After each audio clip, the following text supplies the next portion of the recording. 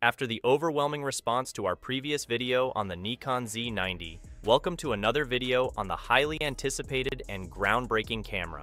Today, we take a journey to discuss the latest updates and speculation about the Nikon Z90. With whispers that it could be the successor to the revered D500, excitement levels are rising as we foresee its potential to shake up the photography market. Before we get to the video, don't forget to hit the like button below and subscribe to the channel to help this video reach more people. Now let's get to the video. While concrete details are still scarce, our estimates point to an earlier than expected release date for the Z90.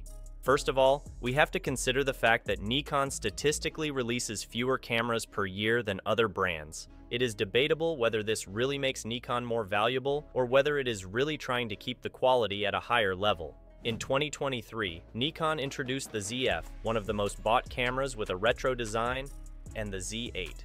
For this year, there seems to be only one camera that is currently guaranteed, the Z6 Mark III, which we recently shot a video of. We will most likely see two cameras from Nikon this year, but let's say that we will also see a third camera. The reason for this is that brands may try to put more effort into the 2024 Summer Olympics. The Z90's enhanced video capabilities got everyone excited in the last video. Rumors suggest that this powerful camera will be capable of shooting 4K at 60 FPS, with potential slow-motion options reaching up to 180 FPS. Nikon is clearly aiming to set a new standard in videography excellence. Precision is crucial, especially for action photographers, and the Z90 looks set to deliver. Advanced algorithms promise to recognize subjects with unparalleled accuracy to ensure you never miss an important moment, whether you're capturing wildlife or fast-paced sports.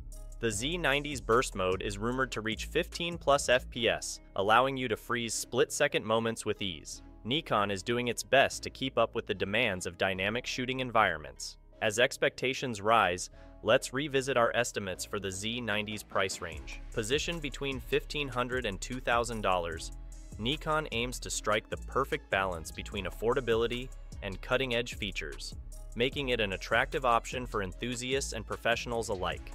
With up to 6 stops of built-in image stabilization, the Z90 keeps your shots crisp and clear, even in challenging shooting conditions. The Z90 is expected to feature a high-resolution viewfinder and OLED display. Minimal lag and exceptional sharpness will make composing your shots an absolute pleasure. We already talked about the features in the first video, but I wanted to do a very brief overview in this video for those who didn't watch that video. But now I want to drop the bombshell. We can see a big innovation on the design side. From the moment Nikon launched the Z8, it attracted a lot of attention from users. Even if some users complain that the features are not enough, they say they like the design very much. If you watched our Z6 Mark III video, we mentioned in that video that we will probably see the new Z6 with a design similar to the Z8. There are actually two possibilities here. The first possibility is that if the new Z6 comes with the design of the Z8, we will most likely see a new and different design in the Z90. The second possibility is that if the Z6 Mark III is very well received, we will see the Z90 with a similar but more minimalist design. From a price point of view, the Z90 could be a great device for beginners and those looking for more practicality. Our personal opinion is closer to the first possibility, because the Z8 is an above-average device on the market. We think the new Z6 will be positioned closer to it, but whichever possibility is true, we are sure that we will see a very nice design in the Z90. All in all, there is a very serious audience waiting for the Z90, and we are sure that Nikon will surprise everyone this time. In the meantime, let us know what you think about this camera and video in the comments. Before leaving the video, you can support us by hitting the like button below and subscribe to the channel so you don't miss the latest updates on the market. Until next time, take care.